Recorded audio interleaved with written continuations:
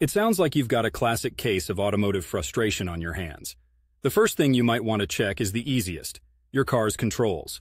Make sure the air system isn't turned off or set to recirculate with the vents closed. It's the equivalent of checking if your computer is plugged in before calling it. Next up, consider your car's cabin air filter. This often forgotten piece of maintenance could be clogged up from a battle with dust and debris.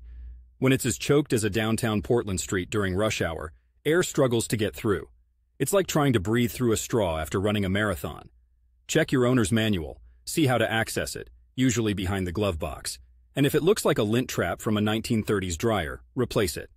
Now, if it's not the filter, we might be looking at something a little more complex: blower motor issues.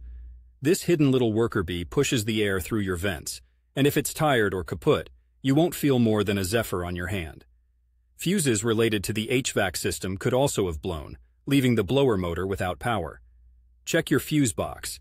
Your manual should indicate which fuse corresponds to the blower motor. If none of these quick checks resolve the issue, it might be time to look deeper.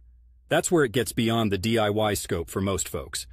The problem could be in the ductwork, a malfunctioning blend door that directs the air, or even a more severe AC system failure that could put a dent in your wallet comparable to rent prices in downtown Portland.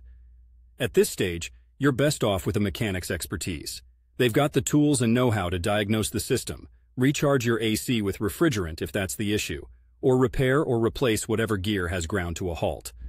Not having air can make a drive as uncomfortable as a clammy day in the Pacific Northwest, so I hope one of these suggestions clears things up for you, so to speak. Sometimes car repair is as simple as flipping a switch, and other times it's more like finding a needle in a haystack. Here's hoping your fix is the former. Drive safe.